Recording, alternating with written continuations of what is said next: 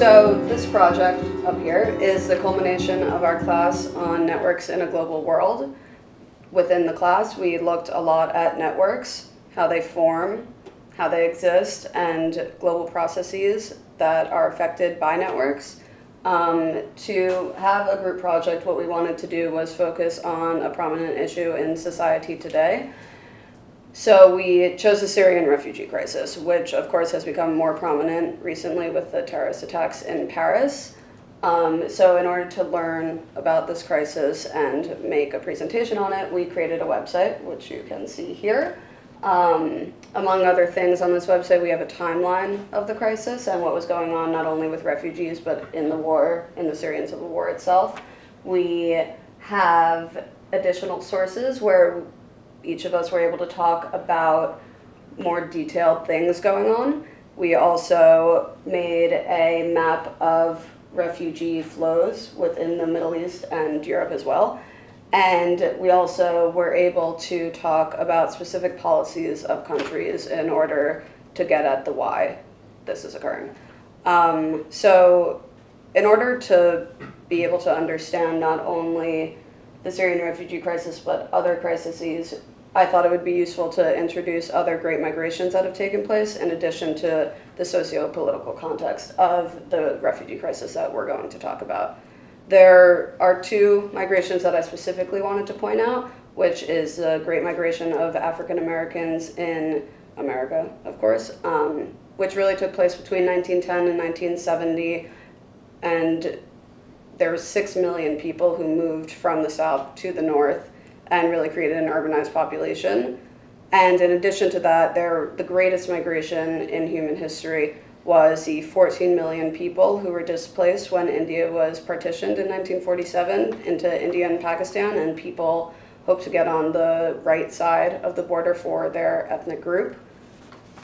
And the reason these two migrations are important are because they show different circumstances that lead to migrations, partition, racism in America, and here what we see is a civil war. So having understood the place of migrations in history, it's important to understand, like I said, the socio-political context of the refugee crisis that we're going to be talking about, which in large part exists because of the Syrian civil war that is going on until today. The Syrian civil war really began in 2011 in the context of the Arab Spring that affected many, many countries in the Middle East. There was a number of significant protests against President Bashar al-Assad, and he responded by violently cracking down on these protesters, and this caused a pretty quick spiral into a bloody civil war that is still going on. So the Arab Spring is sort of the immediate cause for the civil war, but there are, of course, underlying tensions that existed and made the civil war able to break out. So many people view this as really a sectarian conflict in nature, and the primary tension is between Sunnis and Alawites, because Sunnis are the majority in Syria, but the Alawites are currently ruling, and the Alawites have been ruling since the current President Assad's father took power in 1971, and the Alawites are a branch of Shia Islam, which causes, of course, the tensions with the Sunni Muslims who are the majority in Syria, and the fighting not only takes place between these two groups, but between the other significant minorities.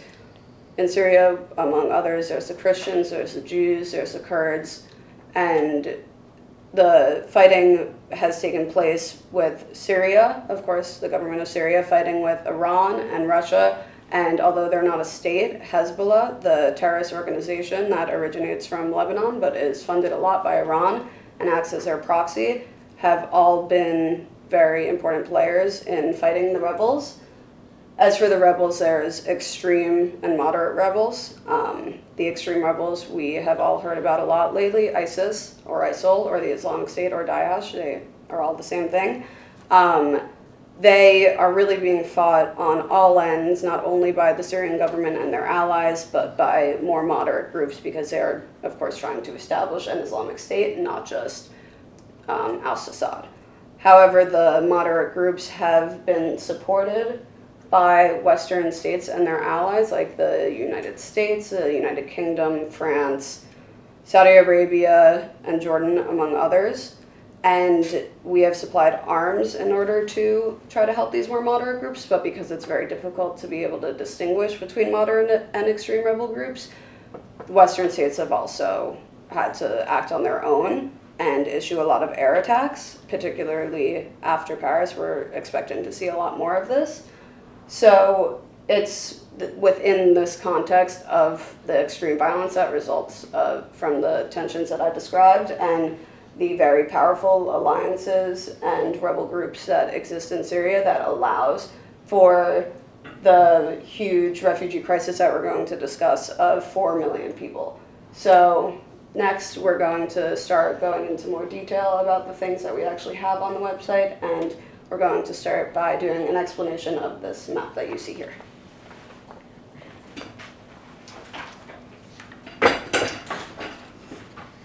So the first feature of the website that we're going to discuss is this map.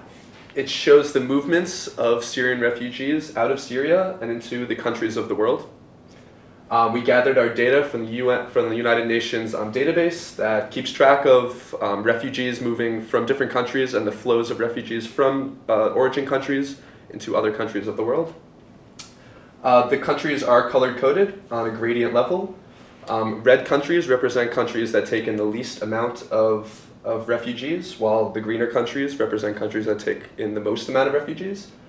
If we click on a country, you can see the exact amount of refugees that were taken in on that year. You can see the year on the top of the map.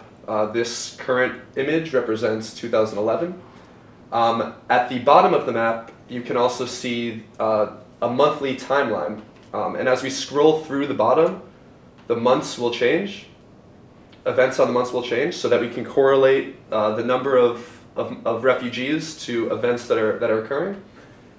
And as we continue to scroll through, you can see the year on the top of the map change. And as the year changes, the colors on the countries and the number of refugees displayed will change on the map. So you really want to be looking both at the year on the top to see the colors on the map and the months and events at the bottom to correlate the event timeline with what is going on in the world. So now Emma is going to go a little bit more detail on what we're exactly seeing on this map from year to year. Okay, so as this crisis broke out in March 2011, I'm going to go through a couple points, major transition points during these 4 years.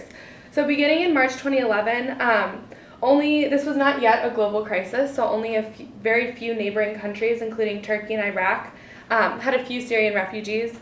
Were taking in a couple refugees, including some European countries. Germany was taking 14,800 at this time, and Sweden was taking 16,000. At this time, much of the crisis involved protest and fighting within the region, and Syria's membership with the Arab League was suspended at this time. Then, as we move into 2012, the main events during this time were as refugee camps were formed and more people began to flee the country. At this time, we see the United Kingdom, the United States, France, and the Gulf states begin to increase their intake in refugees. And this is when the U.S. transitions from being a red state into higher in the color gradient. Other surrounding countries, including Turkey, Iraq, Jordan, and Egypt, also jumped significantly in their refugee intake. Then, as we move into 2013, the U.S. makes a big jump at this time, increasing their refugee intake from 1,800 to 5,180. We also see a lot of the surrounding countries jump at this time, including China, Peru, Bolivia, large European countries, France, Italy, and Romania, and Greece, intake a lot at this time. And this is correlated with international donors pledging for $1.5 billion to help Syrian refugees, and as well as the Syrian government. A number of rebel groups agreed to meet and discuss the end of the Syrian civil war, However, this did not go through and resulted in failure. Our last year that we look at is 2014. In 2014, the surrounding countries' intake of Syrian refugees grows exponentially. However, in comparison, the U.S. Only increases slightly. In June 2014, the general elections took place, and President Bashar al-Assad was re-elected, winning with 88.7% of the votes. As this crisis has continued, we see changes, fluctuations in the migration of these refugees, and it continues to change as more countries take in less and more, and it's interesting to see how they continue to shift.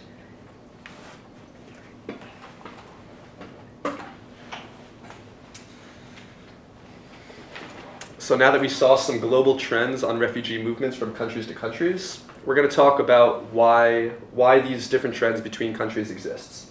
So this page shows the attractiveness of different countries to refugees. We looked at some European countries and some Middle Eastern countries. And we rated the countries based on a number of metrics, from the stipend that the refugees receive, to the amount of health care that they receive, to the amount of Syrian refugees that different countries take in. Once again, each country is graded based on color. And we took account all these metrics and created a single number, and the countries are color-coded based on that single number. The green countries are the most attractive, while the red countries are the least attractive. And now we're going to go a little bit more in detail and talk a little bit more about this map and some other information that we used to supplement it. We wanted to know why the refugees are going to these European countries, so we looked at the top 10 European countries by number of asylum claims in those countries. And we saw that there are great differences in the conditions that asylum seekers receive. So for example, an asylum seeker in Bulgaria will receive no monetary stipend, whereas an asylum seeker in Denmark will receive 350 euros per month on top of free housing, which makes certain countries more attractive than others. Also a big factor, in the Netherlands, the standard time for an asylum claim to be processed is 2 weeks, whereas in the United Kingdom, 12 months is far from being an exception. Most asylum claims are processed within around 12 months.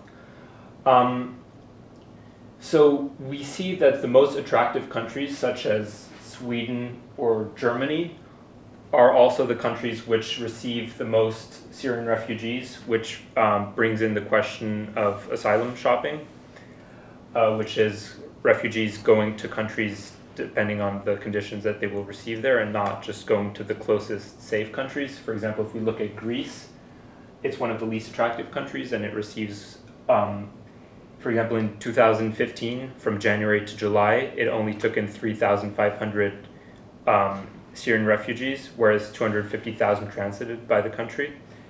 So, so attractiveness has a big impact in the flux of refugees.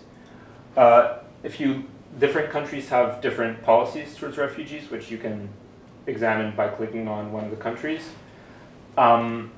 Germany has been at the center of establishing a European refugee policy. In 2015, Merkel declared that Germany opened its doors towards Syrian refugees, and since then that's led other European countries to come together and establish a quota system, as well as to expand resources towards Syrian refugees.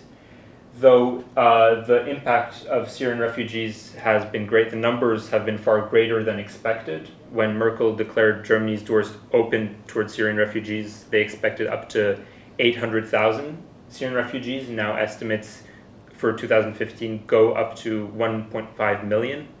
So the numbers, the countries are becoming saturated, and countries are restricting benefits to refugees. For example, Germany, now refugees will receive vouchers instead of cash for food, or conditions are tightened for asylum seekers.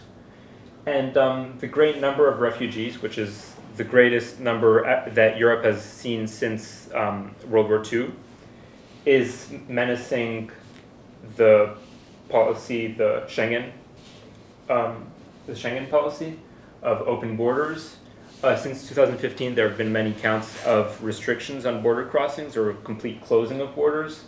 That started in June 2015 with Hungary, though now in France, even before the terror attacks of this weekend, France closed its borders supposedly for the environmental conference, but there are also been rumors that it's due to the Syrian refugees.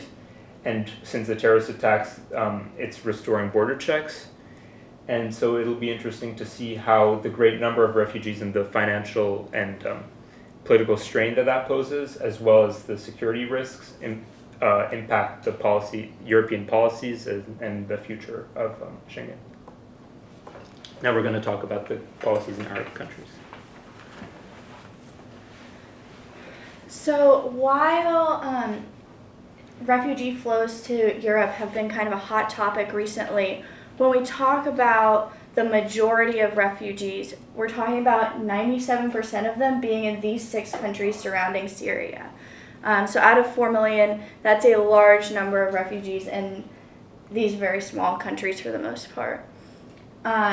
As you can see, a lot of the attractiveness scores for these countries are much lower than the ones in Europe. A lot of this has to do with GDP levels, has to do with Human Development Score and Index, but they are receiving large amounts of refugees. They are approving large amounts of asylum seeker applications. It's just that in these countries, like Libya, like Iraq, there is already conflict in the country, and so that hurts the attractiveness overall of the countries. So in terms of policies, there's a little bit of a difference here because many of these countries aren't signees of the 1951 Refugee Convention, and so they don't necessarily have the same language, the same kinds of policies that are recognized more internationally. And so there can be some discrepancies between how they're treated in these countries rather than more globally. However, when you look at a country like Jordan, they do call them refugees. They do give them a lot of the benefits that are guaranteed under that refugee conference. And so it's not necessarily a deciding factor in the policies. For example, the King of Jordan has stated that his country will take in as many refugees as cross the border, essentially. And from his point of view, he sees it as a religious imperative because the Prophet Muhammad was a refugee. And so he very much identifies through his faith with these people. And even though there's been huge strains on the public education system, on the economy, on the healthcare system, a lot of these Muslim people really see it as their job to take in their neighbors. And you can really see that originally when you saw a lot of these border crossings, they're families. So you have 2 towns on the Syrian border. One is in Syria, one is in Iraq. But you have family members who live in that town over.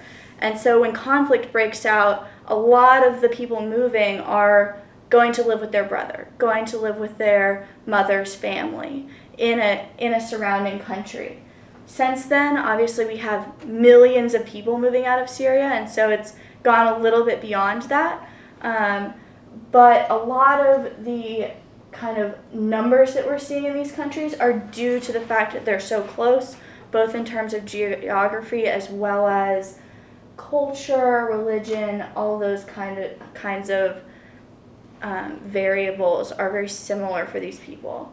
However, you look at a country like Libya, which has its own internal conflict. It isn't necessarily attractive in and of itself. However, Libya has a coast along the Mediterranean, and while you're seeing large influx of refugees, you aren't seeing a lot of asylum seeker applications because a lot of these people are taking boats, are hiring rafts to get into the EU, to get into Italy, Greece, even Turkey from here. And so a lot of it too is that people are using these countries to go into to escape the conflict initially, but are also using them as a gateway to other more attractive countries.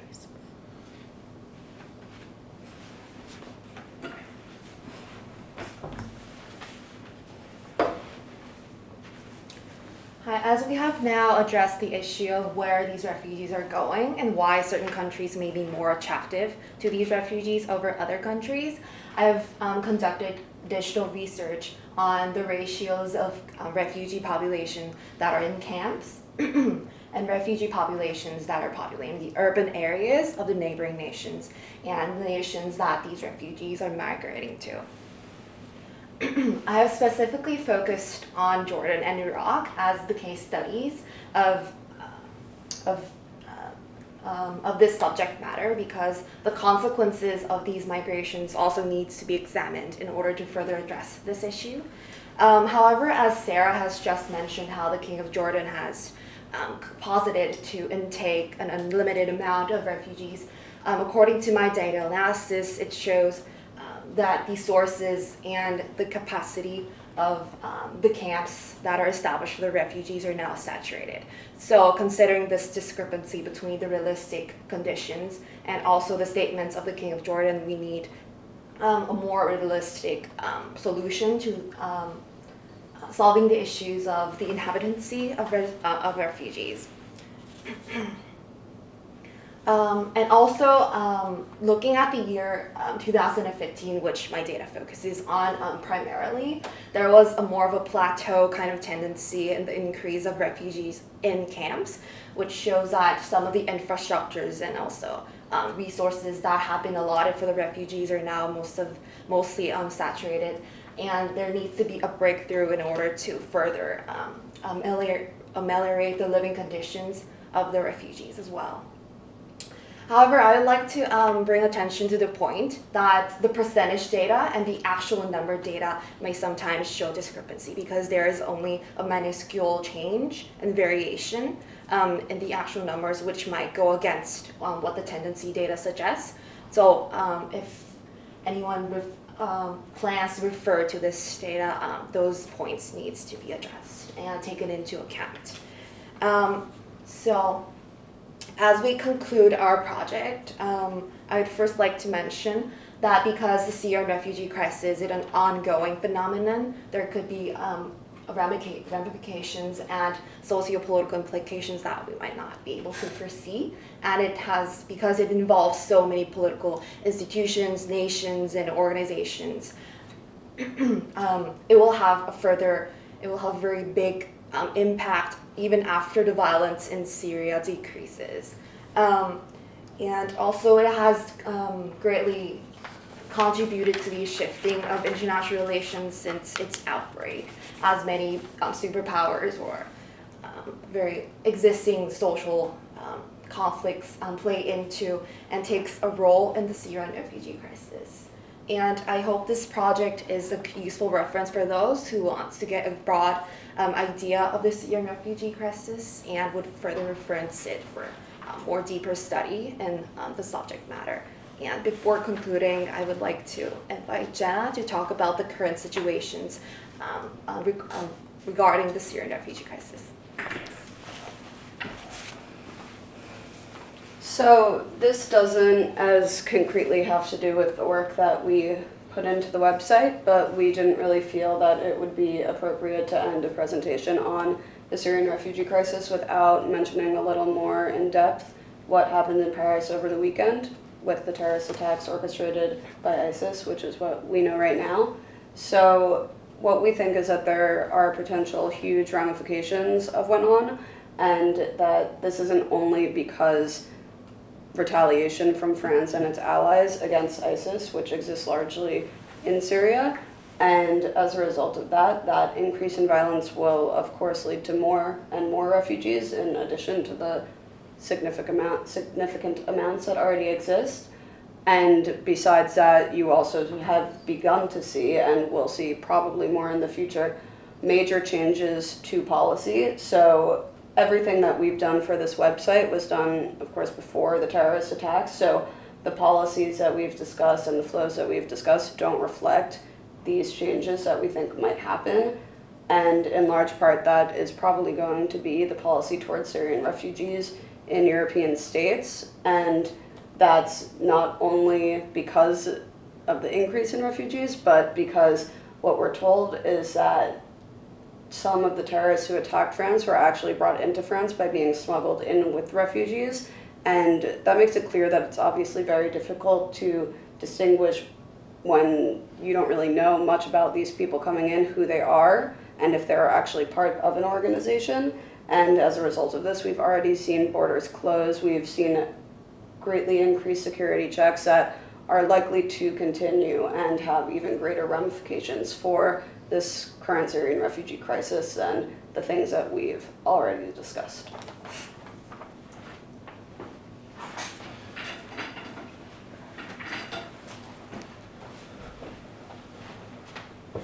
So I'm Patrick Schutz. I helped build this website with Lee, and that's our presentation. So we'd like to thank you all for coming and listening, and hopefully this proved insightful into the Syrian refugee crisis.